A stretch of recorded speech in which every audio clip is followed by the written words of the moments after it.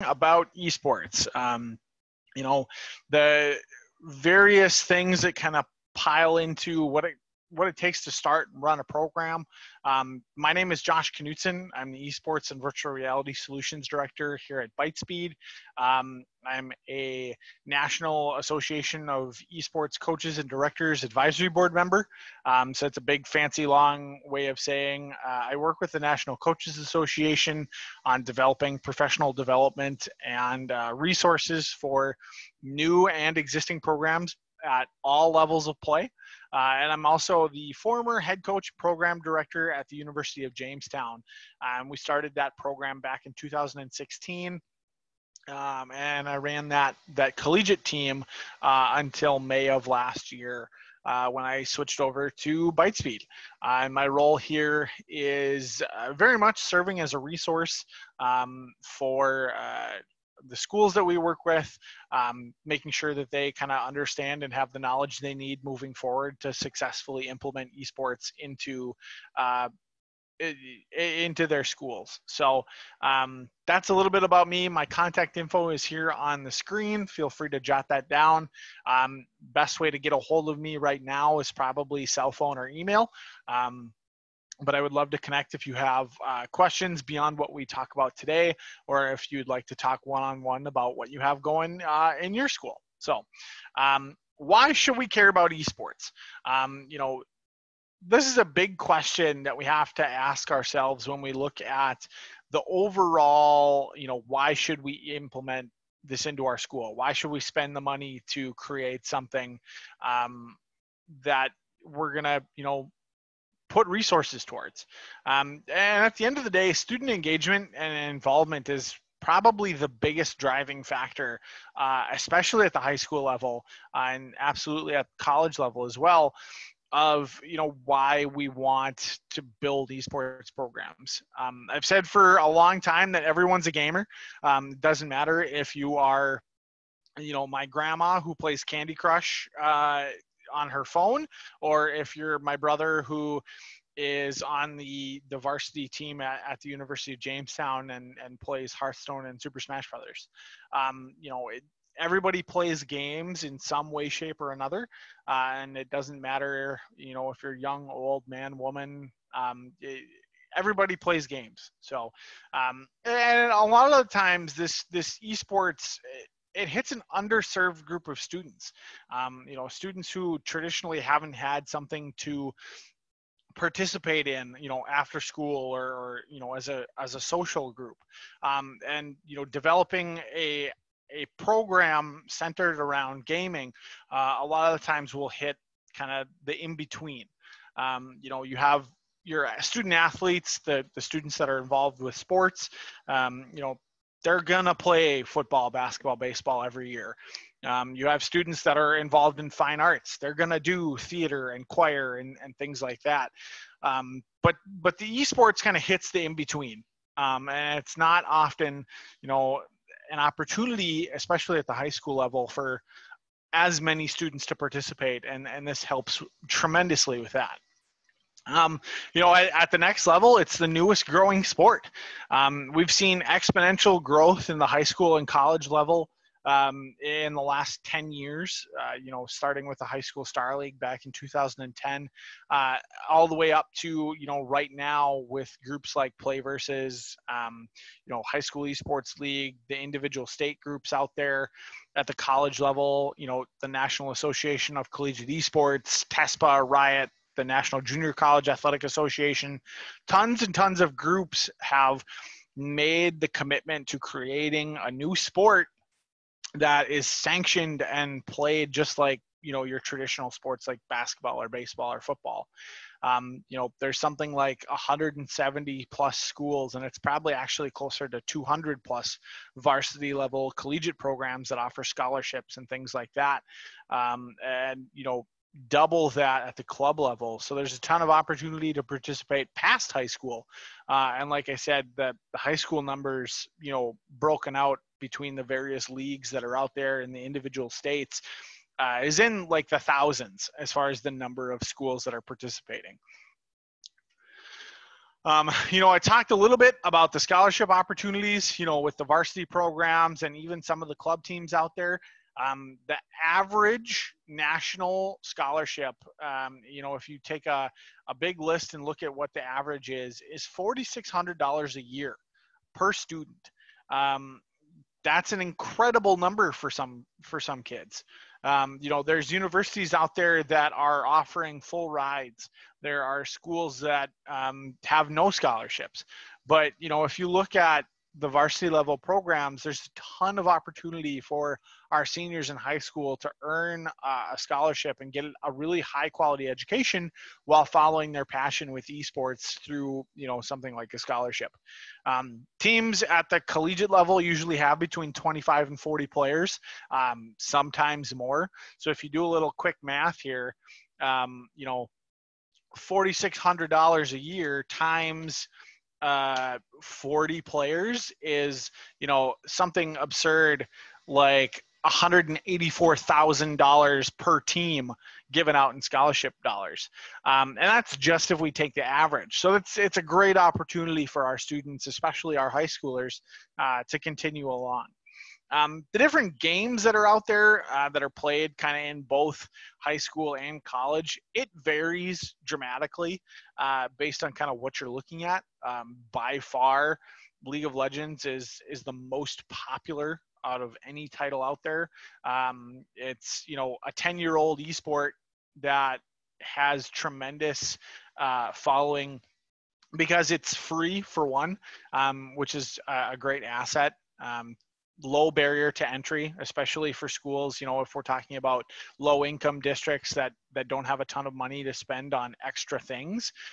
League of Legends is a great game to start with, and it is massively popular. Overwatch, Hearthstone, Super Smash Brothers, the list goes on and on. At the end of the day, the important thing to know about the titles out there is that if you have a student who's playing a game, chances are there's a competitive scene for it.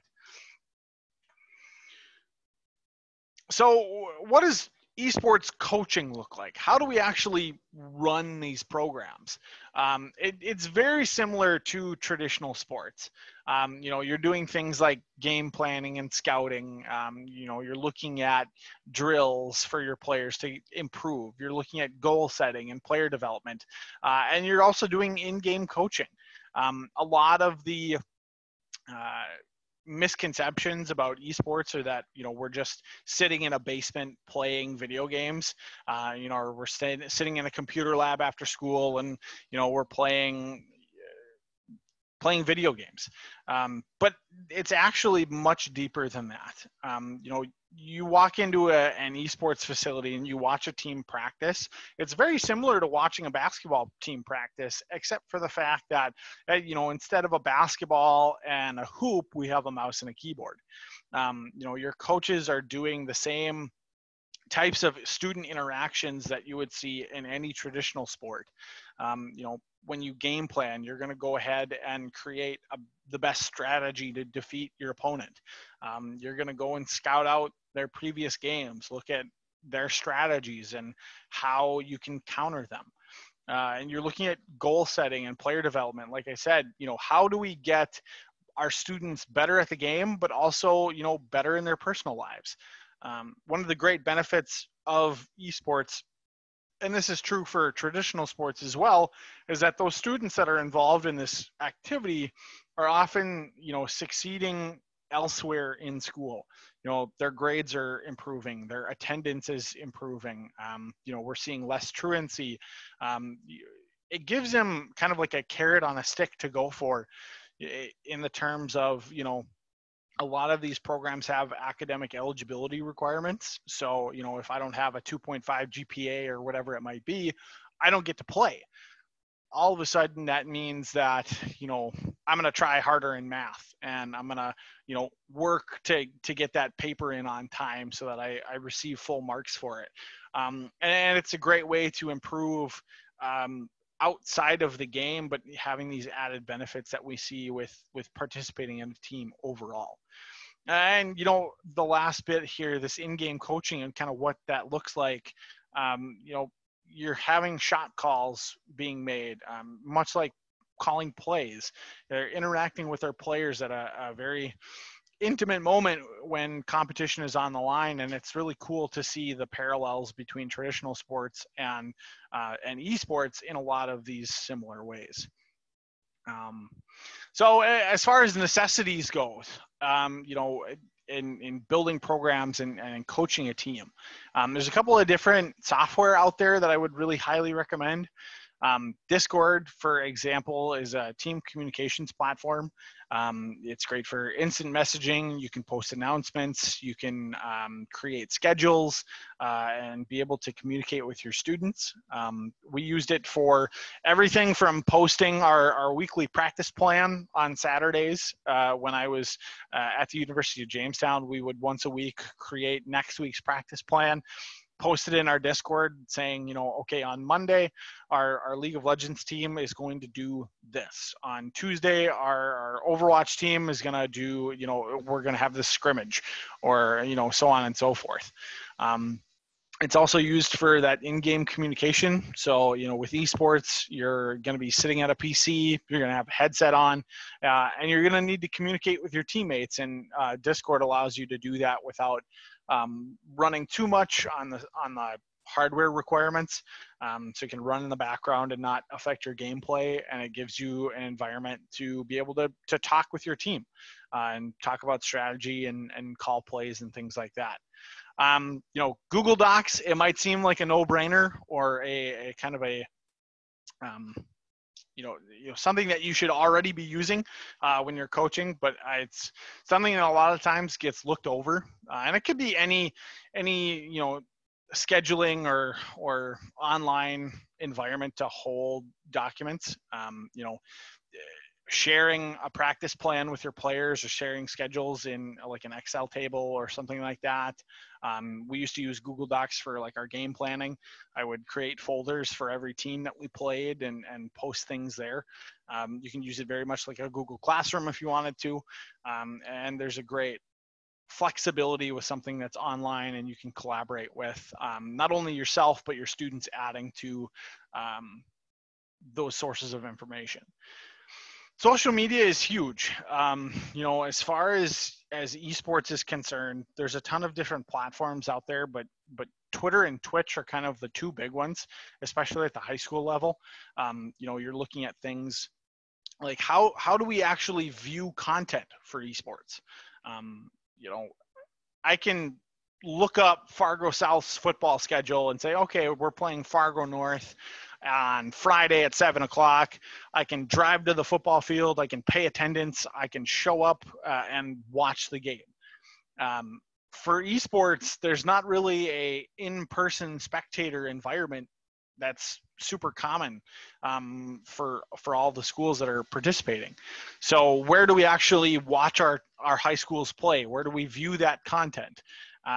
That'd be something like an online streaming platform like Twitch or YouTube or Mixer, or those are kind of the three main ones. Facebook gaming even is starting to move forward in the live streaming aspect. So we, jump on those live stream platforms and actually watch and interact with our teams in the chat. Much like, you guys are watching this webinar and have the ability to type out questions and interact with one another through the text chat. You can do that through Twitch. And it's a great way to get other people involved on a much larger scale than just, the 6 or 7 players that are in your computer lab. And Twitter and any social media, Instagram, Facebook, what have you, that's a great way to showcase what your team is up to. It's a great way to network with other high school programs or other college programs. A lot of networking and a lot of the extra information is posted on Twitter, and a lot of high school teams have created Twitter accounts to be able to connect with other schools. I got direct messages as a coach saying, hey, we have this player who's looking to continue playing in college. Would you consider speaking with him or recruiting him? It's a great way to connect with other people. And the vast majority of the professional world in esports lives on Twitter and kind of posts updates and posts game results and things like that there. So how do I get started? This is, another huge question, and probably what a lot of you are thinking about here is, what do I need to actually go from ground zero to, having a program in my school competing every week? And the first thing that I would say is, look at the goals for your program. I think one of the biggest shortfalls and the biggest thing that holds a lot of schools back is that they rush into creating a program without a clear goal in mind. And that goal can be anything from retention to winning games to, student involvement or anything in between. But I think it's really, really important to have a clear vision and a clear goal about where you're headed, and not rushing into things just because the school down the road has a program or started a program this summer. I think will pay off dividends in the end, and you'll have more student buy-in right away if the expectations and the goals are set from day one. So once you have a goal, you can start taking a look at facilities.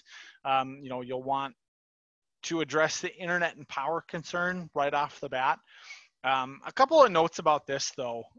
Esports PCs, because a majority of the competition happens on a PC, most gaming computers nowadays are super power efficient. And you won't have to worry too much about the power concern. As long as your IT staff is consulted early on, that's usually not something that you'll have to worry about. Same goes for internet. You'll want to do things like check for the ability to be a wired connection over Wi-Fi, performance-wise, and just the overall experience is going to be way, way better on a wired connection than something like Wi-Fi, just because a Wi-Fi network is less stable. And you can oftentimes get better connection speeds over, a more secured connection. You don't have to go overkill on your internet. I ran a collegiate program where we had 24 PCs in our facility, all on one network, and it was 100 meg connection for the first 2 years.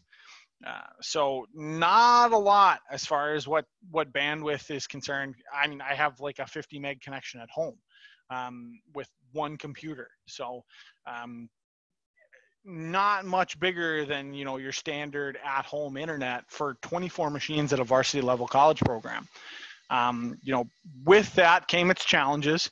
You have to manage your updates when each week when the games come through and there's a League of Legends patch every single week on Tuesday or Thursday.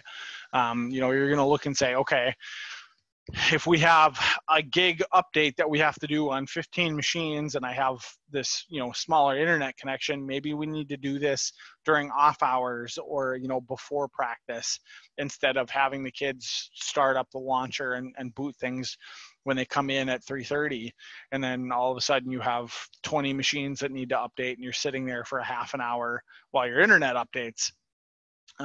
Instead of being able to jump into practice right away and utilizing that time. So we had to manage our updates with that smaller internet connection, but it was doable. If you can separate that traffic from the rest of the school, that's oftentimes a big asset, and a lot of schools will do that, either create a separate VLAN or something like that to get the esports traffic off of the regular network that the rest of the devices at school are connected to. Or, the other thing that you can keep in mind is that a lot of the times esports practice happens after the rest of school is out. So if you have a slower connection or a smaller connection, you might not have the 400 devices walking around the school connected to the internet like you would when class is in session with, phones or tablets or Chromebooks or, whatever you have. A lot of the times those will be turned off at 3:30 when everybody goes home. So the network constraints on the machines that you're playing esports on will be much, much less. This is a great place to to look at in like year 2 or 3, if you have extra budget dollars, increasing your bandwidth, or you know, getting a little bit more out of your internet. It's a great thing to look at down the road, but it is manageable right off the bat. How many PCs do you buy? This is the other big facilities question, right? And it kind of is a two-part answer. You have to look at what the minimum requirement just for the game that you're going to play is. So if we're going to play League of Legends, that's a 5-on-5 game. I need 5 computers. Overwatch is 6-on-6. We'll need 6. Now that's the bare minimum. You know, you can look at things like, okay, do I want full 5-on-5 scrimmage practice? You know, much like in basketball practice, you have your 5 starters play your 5 subs in practice and compete against each other and scrimmage against each other to get better. If you want to do something like that for esports, which a lot of programs do, you'll need to double that 5 or that 6, depending on what you're playing. The good news is that there is not an esport that exists right now that is more than 6-on-6, and the majority of titles are 5-on-5 or less. Rocket League is 3-on-3, for example, and that's probably the second most popular title in high school. And it's also massively popular in college. Overwatch is a first-person shooter game, so your school might not be comfortable letting you compete in a title like that. Super common, not a big deal. That means, you know, you only need to have 5 as your bare minimum, and now I need 10 instead of 12 for that kind of 5-on-5 inter-squad practice. Specs on the PC can vary. What I will say is that a lot of the times there's this mix-up between esports and gaming, and there is a difference. You know, when I talk about gaming in its very traditional sense, it's that first person, really highly immersive. You know, think of like games like Skyrim or something that's really, really, you know, meant for one person, and it pushes the graphics to the nth degree. You know, that's gaming and requires oftentimes a lot more on the hardware side of things than esports. You know, the titles that we're competing in esports in that multiplayer competitive environment are oftentimes optimized for lower spec machines. Now, you know, there's this joke in the community that you can play League of Legends on a toaster. And, you know, that's true to a point, but there is kind of thresholds that you should meet moving from game to game to game. You know, League of Legends is less intensive on your system than a lot of titles, but if you're going to compete in things like Rocket League or Rainbow Six Siege or Overwatch, or games where frame rate and you know, other performance factors really, really matter, and the difference is, you know, if skill is equal on both sides, but my machine on the left is, you know, a 5-year-old, you know, brick that we pulled out of this existing computer lab, and then side B is a brand new, you know, esports built machine, the advantage is going to go to the better computer. If you go to ByteSpeed.com, we have kind of like our entry-level builds, and Tierney Brothers has these as well in a nice catalog based on what type of game you're looking at playing. We have a different system configuration that kind of matches up best performance for, you know, Rocket League, or best performance for just League of Legends. And there's certainly upgrades that go along with that, but I think the one word of caution I'll say is that, you know, if a Civic works, you don't need to spend money on a Ferrari, and that's kind of goes for all of esports. When you're looking at machines, furniture, mice, keyboards, you don't have to overspend to have a really high quality product. Okay, so we've talked about a goal, we have a facility, now we need a place to play. So you're going to look for a governing organization. And this is things like, you know, if you've heard of Play Versus before, they're a group that works with the National Federation of High Schools and the State Activities Association to actually sanction esports at the high school level and create it as a state sport, just like football or baseball or whatever your traditional sport is. And they have their own season information and rules and regulations. You know, you could do Play Versus. There's the High School Esports League out there. You know, there's NASEF. There's individual state groups like Esports Ohio, Wisconsin, Independent Esports, Illinois, Indiana, Michigan. You know, those are the kind of like those grassroots leaders that are creating statewide organizations that you can play under and will be kind of like your place for competition. And now we've just got a couple of photos in here that were sent to us from one of our Play Versus contacts of just like an early high school club. And you see on here, these rooms that they're in look like computer labs. I mean, you don't have to build this giant $100,000 facility to really get good student buy-in and a lot of opportunities to grow socially and emotionally. You know, it's a tremendous opportunity to get students involved in large numbers. You know, I talked about how collegiate teams at the varsity level are often between 25 and 40 students. High school, you can double that and still be safe. You know, it's a great opportunity for a lot of kids to get involved and have a great time. So then I just have a quick little video here, and then I'm going to open it up for questions. I know this is a pretty short presentation and covers kind of the high level conversations of like what esports is at a very general sense, but I do want to leave open quite a bit of time here for questions if there is any, to kind of go back and forth. But I'm going to just see if this works here. I don't know if we have sound. Let's see.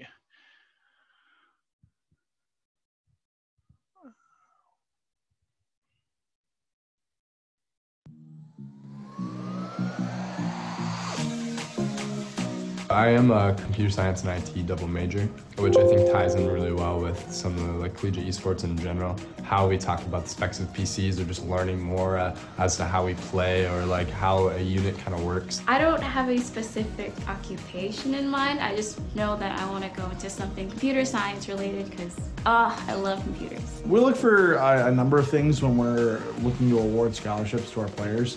They need to be willing to put in the work for the betterment of the team, even if they're, you know, a superstar. We also look for good communication skills, just that drive to get better.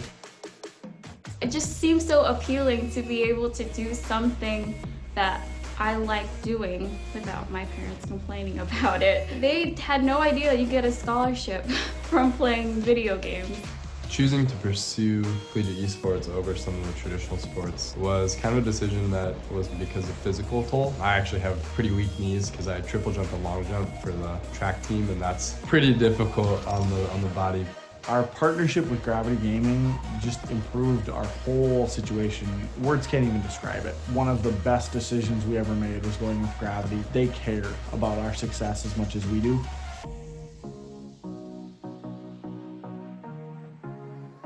I think the opportunity that's there with esports is you can take that passion, you can take all of the good things out of it, and you can formally organize it a little bit, and you can have something that's pretty fantastic.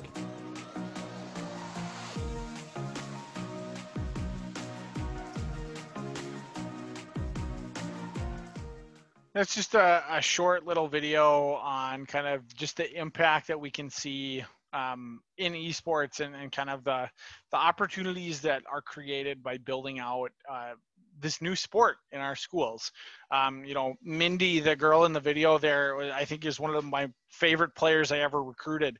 You know, she had very little competitive knowledge, moving in, but really grew and learned over the few years that she was with us here at Jamestown, and just had a really big passion for gaming and being a part of that community, and it just opened so many doors. I talked about the scholarship side of things, and that's absolutely a window for more students to get a great education, but it also opens doors just in the fact that we're giving students a place to play and a community to be a part of.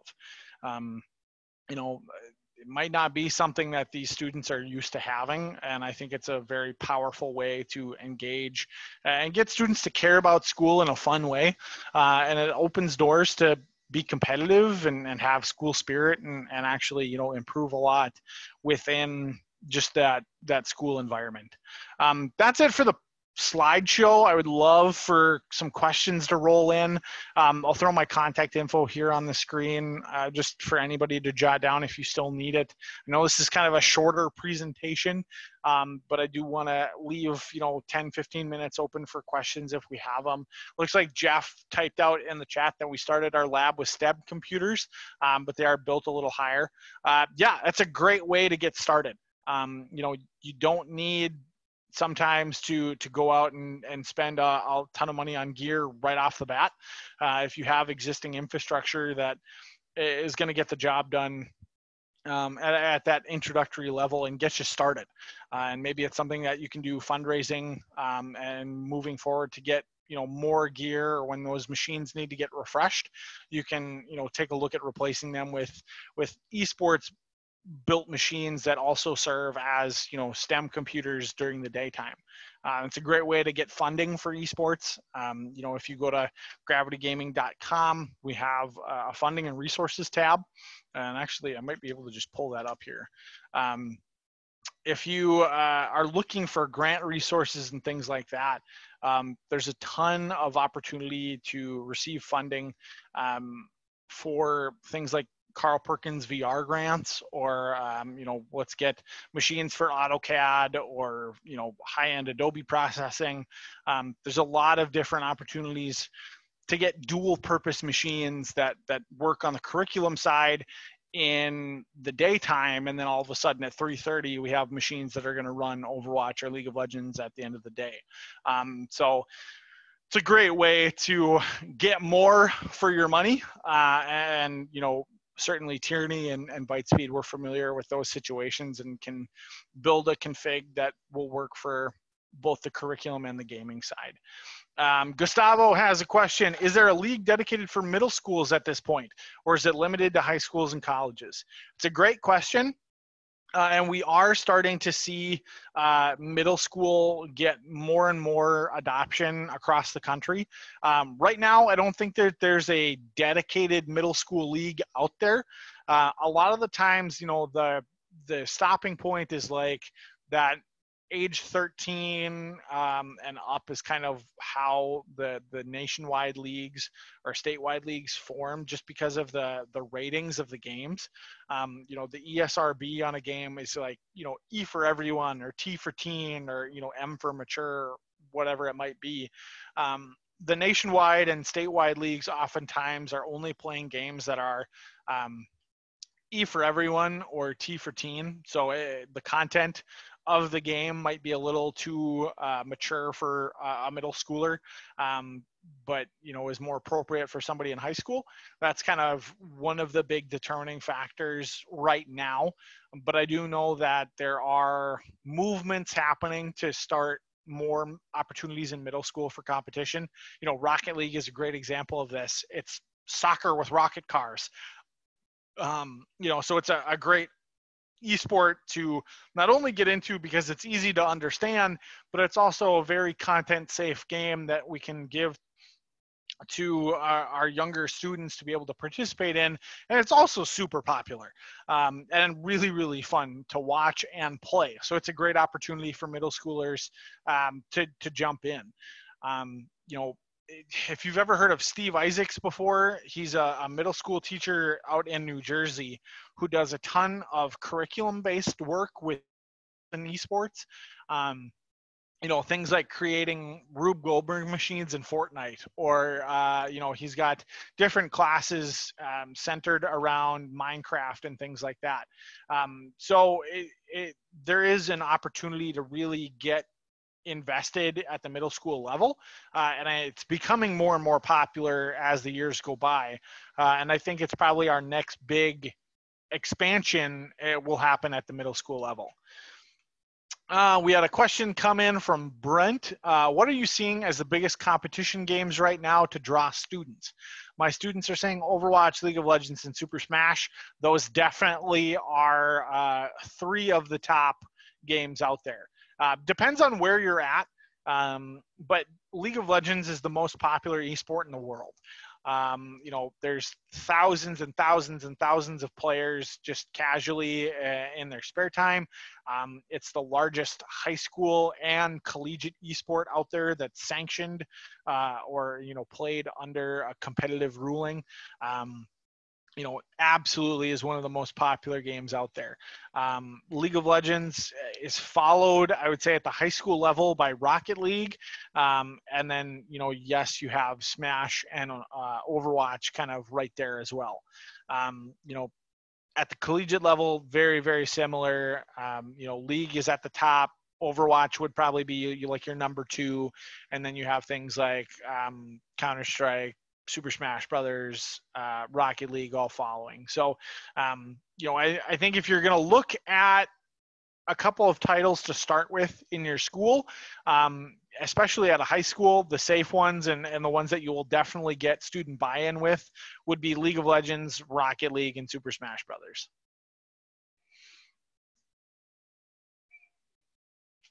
Any other questions that you guys have for me this morning? Is there a place for console gamers in competitive esports, or is it limited to PCs? Gustavo, great question again.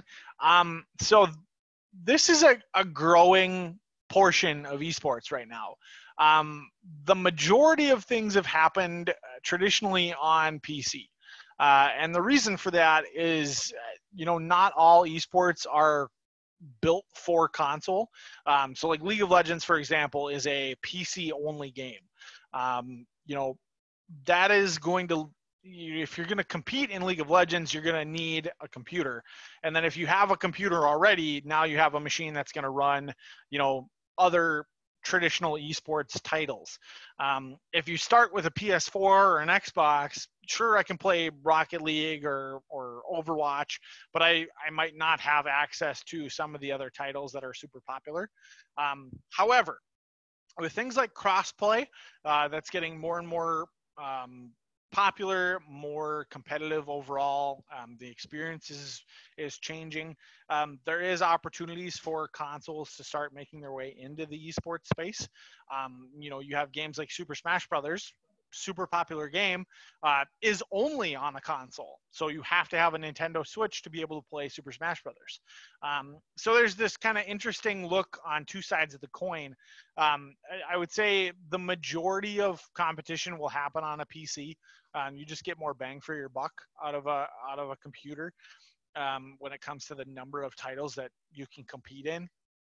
And kind of the best competitive experience oftentimes will come on a PC as well, just with the refresh rates that you can get out of a monitor and a graphics card will more often than not beat what your average console can pump out. So in a competitive environment where frames matter, and I'm going to have an advantage if I can get to 144 hertz versus 90 hertz on a console or something like that. So there's a couple of different reasons why, but that is changing. At the collegiate level, the National Junior College Athletic Association actually ran some console tournaments in games like Madden and FIFA.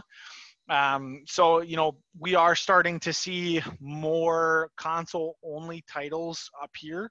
And at the end of the day, the other thing to remember, too, is that you can have a team in your school, if you have a ton of students interested in a game that's on console, you might be able to just run something like an intramural style league just within your school. You might not be able to find a team that's, wanting to play in your district or in your county or your state. But you might be able to just have like individual competition after school and provide an opportunity there to get involved with some students that, might not be interested in playing League of Legends or might not own a computer, or, maybe your school doesn't have access to a ton of machines. It's another way to get students involved. A couple other questions here. Can you talk about Discord and how you allow that just for your gamers and not during the school day? Yeah, Eric, great question. Discord is part of the software package for esports that you really have to look at, and get your IT team involved early.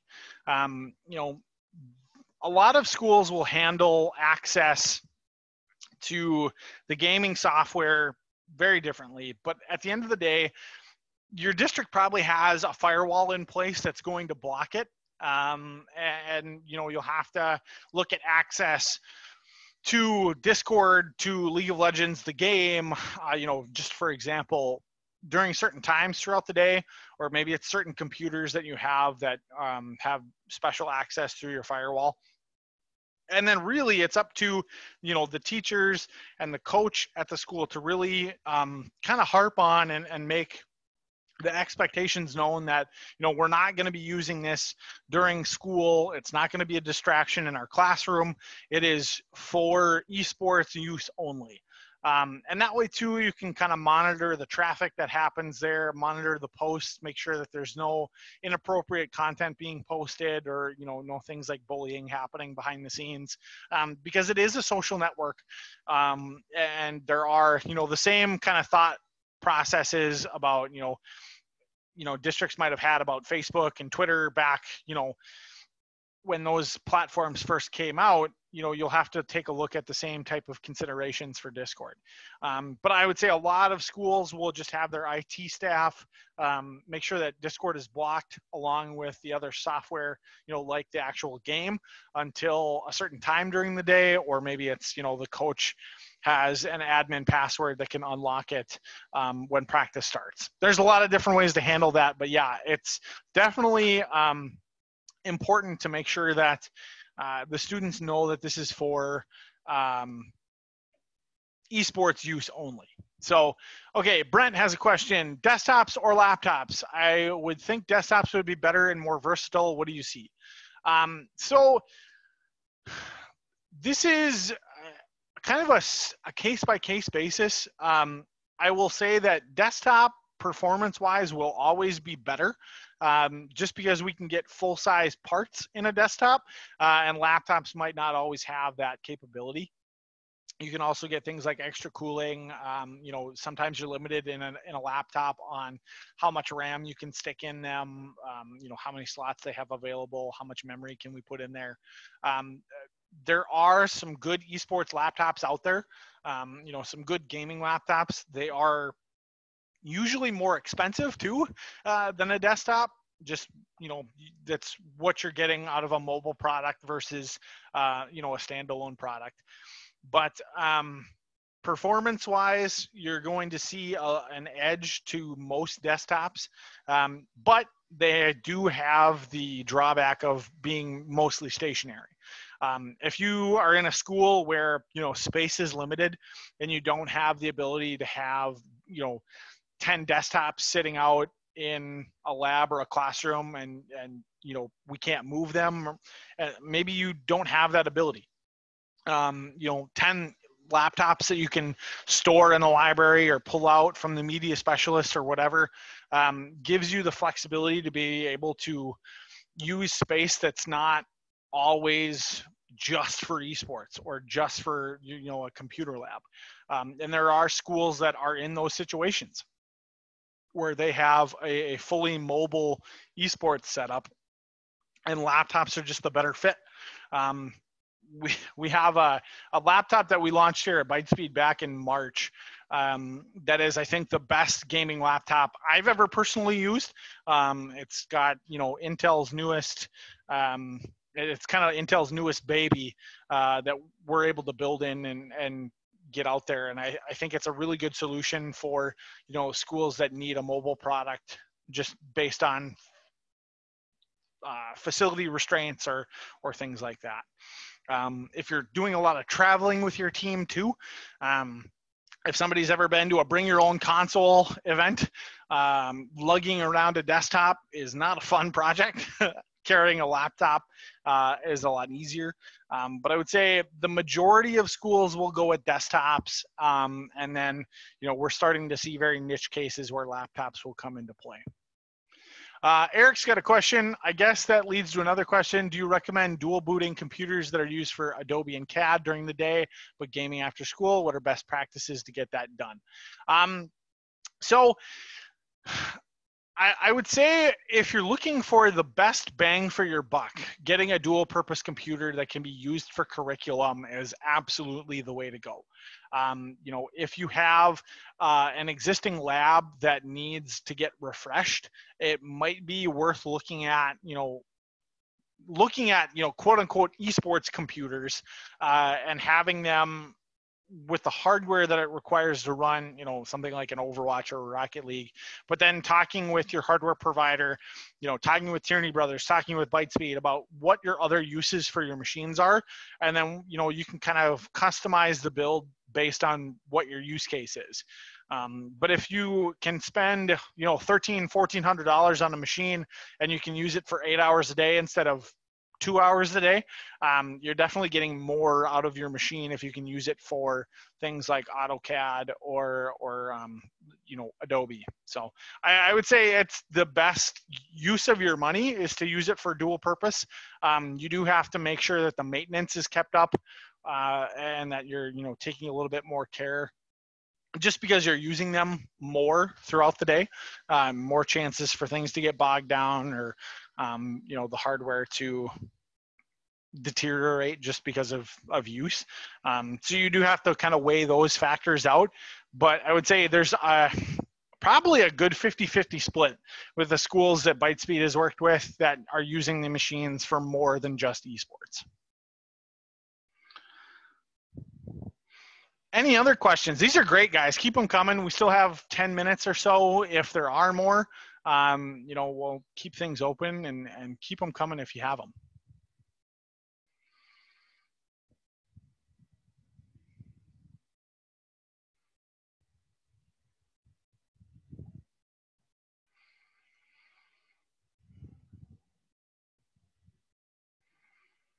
Real quickly, while you guys are typing up your next questions, I do want to give a huge shout out to Tierney Brothers.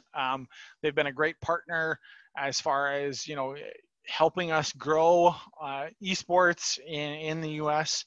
We're really excited about working with them and kind of moving forward on the solutions that they're looking to help implement into schools. They've been a great partner. We've been kind of working on this esports venture with them for about a year now, and we have nothing but good things to say about that group, and we just want to give them a special shout out this morning. Thanks for your partnership. Thanks for being, awesome to walk alongside with. We're really excited about kind of where things are going to head in the next, especially in the next year and beyond. So Gustavo, you mentioned Super Smash Brothers is getting more popular as a console game. Which version of the game would you say is the most popular at this point if schools were looking to compete? Definitely Super Smash Brothers Ultimate, the most recent one that's on the Nintendo Switch. That is kind of the, and if you're looking at the professional scene, yes, Melee is super popular still. That's the GameCube title from years back. There's still a small group that's playing things like Smash 4. But as far as like what you want to look at for your high school to compete in, it's definitely Super Smash Brothers Ultimate for the Nintendo Switch.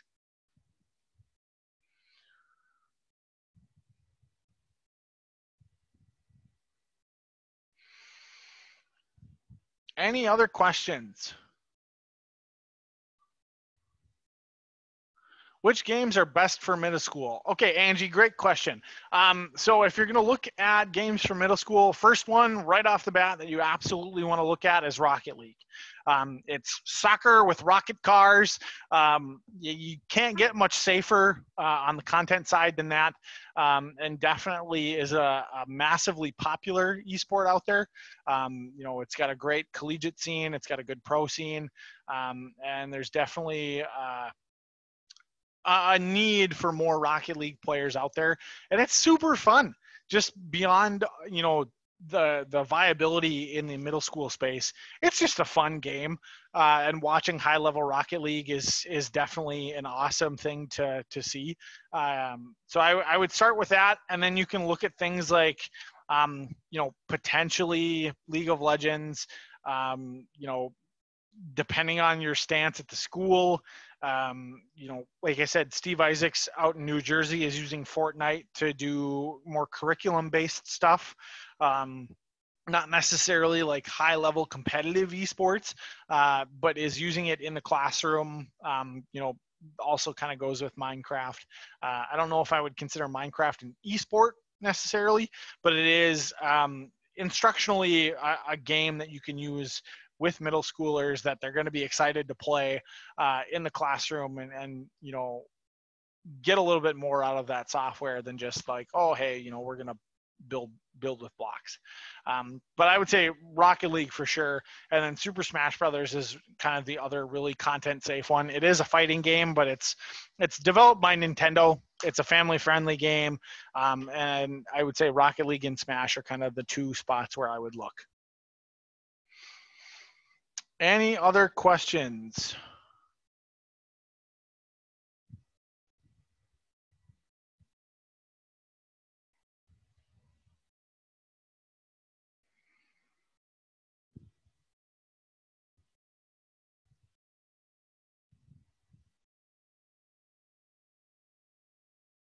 Okay, I'm not seeing anything come through, so I just want to say again, thank you everyone for attending today. Thanks for all your great questions. Love the back and forth. I hope you learned something, and certainly if you have questions or need things answered that you know you might think of later today or tomorrow or over the summer, feel free to reach back out to myself or Tierney Brothers. You know, get in touch with your rep. We're definitely excited to give you the resources and the help you need. And, you know, again, shout out to Tierney for helping to host and push attendance and everything for this. So thanks, everybody. Stay safe. We'll talk to y'all soon.